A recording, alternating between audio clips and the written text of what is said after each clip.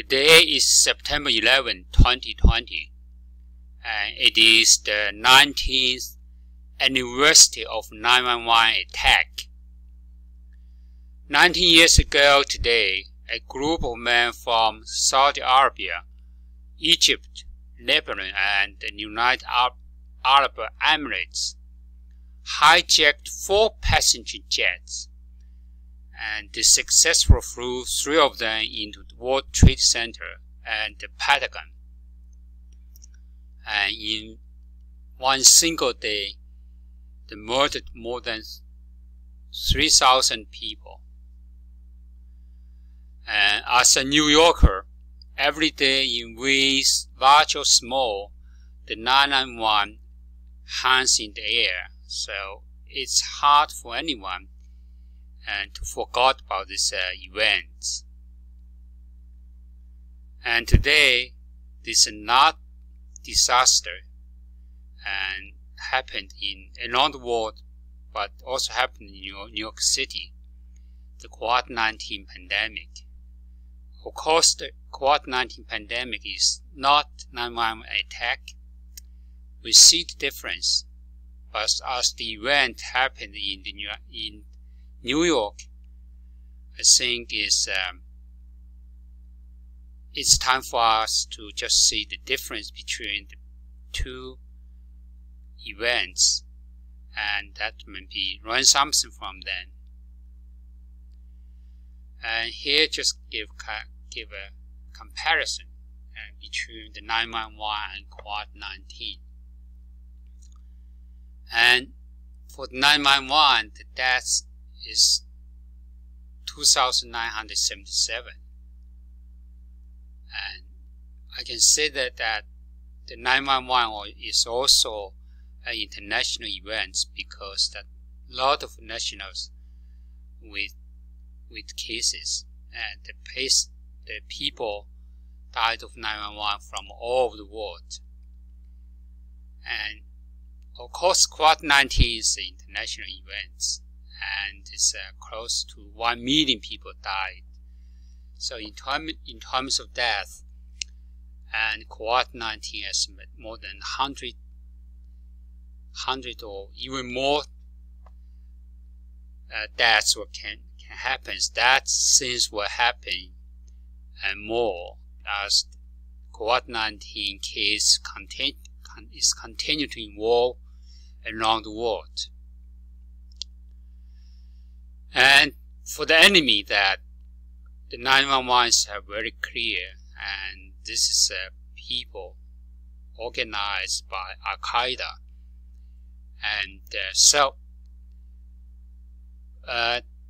that's actually provide us very effective ways to deal with the enemy. However, the Covid-19 is kind of hide, and we cannot see it, we cannot smell it, we cannot test it, and we cannot hear it, we cannot touch it. But somehow in our 6th sense, we feel they're somewhere around us. That's provide huge challenge for us. Plus that some people in the world, and even some of the top leaders in the world, and label this virus as a Wuhan virus or China virus, and cause a lot of confusion. And we know the virus come from nature, and the viruses continue to evolve around us, and we need to have really scientific ways to deal with the virus, instead of cause some confusion. Label virus with a China virus does not help us to fight this war against this virus. And in terms of border, we know that all these enemies from 9/11 have a clear orange. We know where they are, or we know where they come from. So that's provide us advantage to wage the war against this enemy. However, the Covid-19 is no border. It is already everywhere along the world. And we sense that they're surrounded with us. And the country affected by this virus, by the 911, is very few countries. We know this Middle East, and it's organized by Qaeda. But however, Covid-19 has an impact of more than 213 countries and territories. So almost every corner of the world, and this virus has impact. And that's really a huge challenge. And after 911, I see very, very strongly that New Yorker, the United States, and even the entire world is united to fight against terrorism and terrorists. And so, however, in Covid-19, and we are in kind of state of individual country, like the United States, China, Germany, they all take their own procedures to deal with the virus. Instead, work together, all of the concern in their own benefit, their own strategy. Instead, united to work together to get a very strong team to against this virus. And this is a really sad thing for the entire human race. And instead, we need to work together to come out strong ways to control the virus. And we have loosely connected. We have no actually strong international organization to fight together against this virus. We don't know what will come out from this war against this virus. And in terms of wars against 911, and we have very clear enemy, and we fight against this enemy. So, and the impact of 911 is huge. And first of all, we wage a war against this terrorist. We have Afghanistan war, and we try to destroy this organization. And we actually killed this leader of this organization, and Osama bin Laden. And that's because we know the target. We know we all united to fight against this terrorist organization. So that's why we can win. And in terms of the United States, the immigration policy is tied up, and we have serious deportation. And any terrorist organization, anyone we suspect to be terrorist, will be deported and be charged.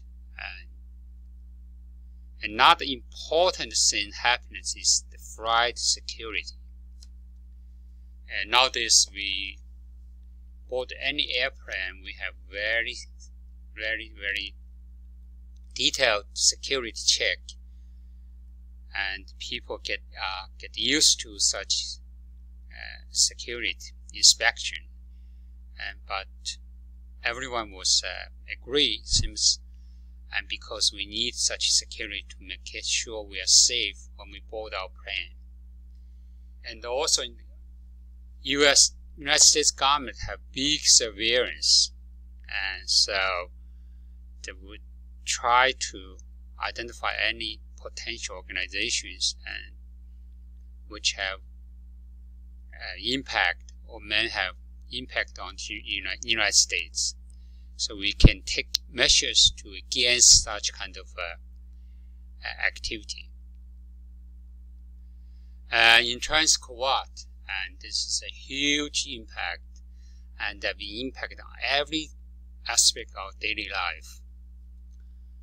and the final impact we may not see, at least in the short term, to have all industries impact. And travel industry almost stalled, and the restaurant is closed, and health care industries sort of have huge impact to deal something like this.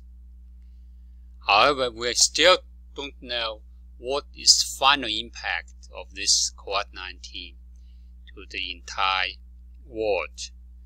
We know that some's going to have huge change in social and economic activity of the world.